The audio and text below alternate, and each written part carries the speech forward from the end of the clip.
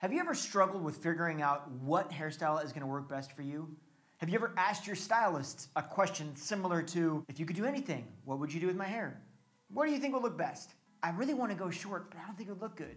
Well, don't stress it, because if it has, I'm going to share 5 steps that will help you immediately know what the best haircuts for you can be. So let's do that right now. Okay, before we dive into these steps, I need you to understand something. You need to understand that there isn't just one haircut or one style that will work best for you.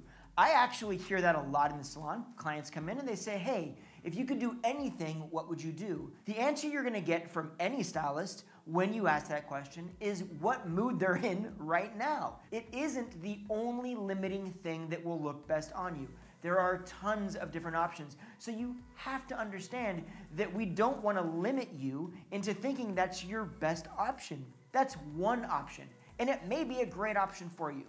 But we also can use these next steps that I'm going to share with you to determine what makes the best sense for you. What functions best for you today may not be the best thing for you in 5 years or 10 years or even next week. So I want you to understand how to determine what is going to make the most sense for you regardless of what changes.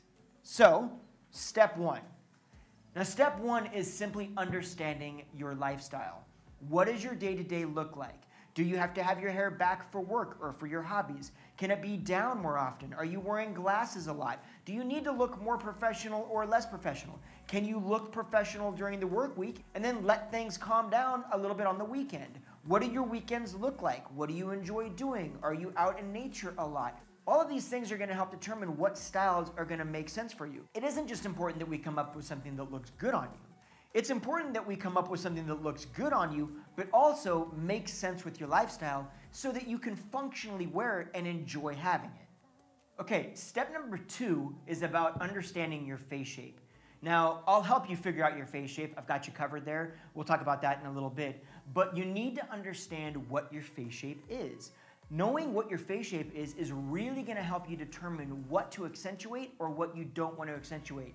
And by the way, if you want me to do an entire video on maybe the best cuts for different face shapes, comment below and let me know. Maybe I'll do that video. But nonetheless, understanding what your face shape is going to help you determine maybe you want to accentuate fullness in your face. Maybe you want to elongate your face. Maybe bangs are the best option for you. Maybe a certain kind of bangs are a better option for you. Maybe having layers to soften your chin is a good option if you've got a square chin. All of those things are going to help you figure out what works and what is the most flattering for you. Understanding what you like about your face shape. Is there something about your face shape that you want to accentuate? Maybe you love your jawline and you want to actually accentuate it. Maybe you want to draw emphasis away from something specific. Whatever that is, knowing what your face shape is and knowing what you like about it are going to help us determine what makes the most sense for you. So I've got a few more steps that I want to share with you, but before we jump into that, I also want to share something I'm really excited about. If you want to be a part and join me in a webinar that I'm going to be hosting soon, I'm going to share the top things that you need to know about doing hair at home. We're going to talk about color, we're going to talk about hair cutting, we're going to help you go through a process so that you understand how to get the results that you want at home. There's a link in the description of this video. Click on that and I will be sure that you get notified as soon as I get that webinar up and running. Okay, tip number 3 is figure out your comfort zone. Yes, I know this isn't what people want to hear, but this is the truth. I don't care what you get cut.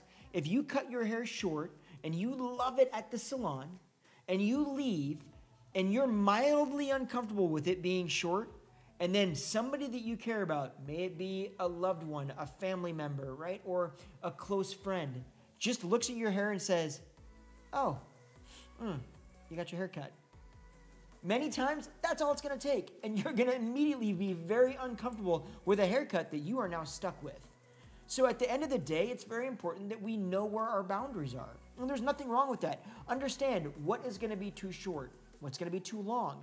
At what point are you going to feel mildly uncomfortable with that length? There are plenty of other options that are going to look great on you that can also be more than enough change for you.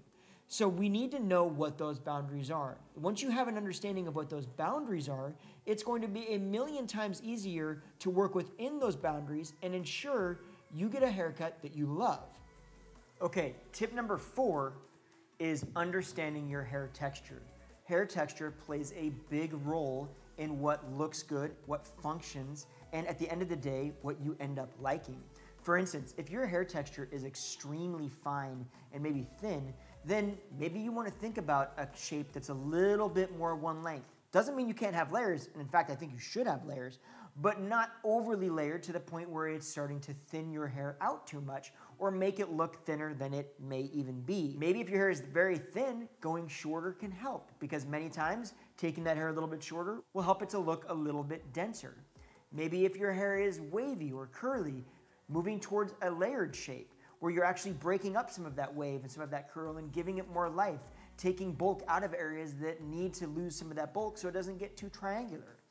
Maybe if it's long and super thick and very straight, again, layering might be a great option. Having it too long could be a problem. Maybe having some length and layering it could be a good option for you. But understanding what your texture is going to play a role in you choosing a shape that makes sense for that texture. Once you figure that out, it's gonna make it a million times easier to choose a haircut that works with that texture to maybe alleviate some of the problems you're having or accentuate things that you love about your texture. Okay, tip 5 is all about maintenance. We have to understand what amount of maintenance we're willing to put into it.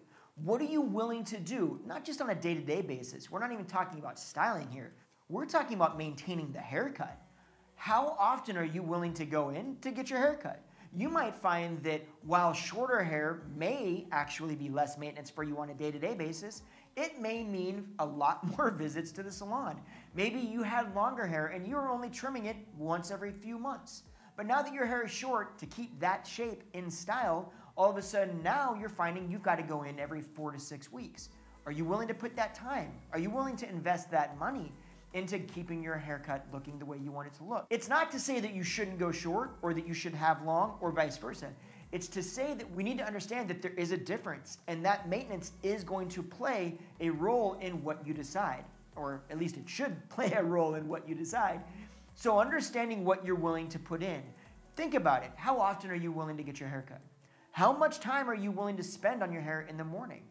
Do you want to spend less time? And side note, a lot of people feel like shorter hair is going to be a lot less maintenance, and in some ways it can be. At the end of the day, there are situations where shorter hair actually may require you more time in the morning than your longer hair does. Just remember, longer hair, you may be able to pull your hair back, and maybe that's all you wanted to do for the day, and you're done. You're ready to go conquer the day. But then all of a sudden, shorter hair, you realize that you don't have the opportunity to just throw your hair back. You have to spend that time touching it up or styling it. So there is that to think about. Day-to-day maintenance and the maintenance to keep the style up are a big part of picking the right haircut for you. Okay, moving into face shape.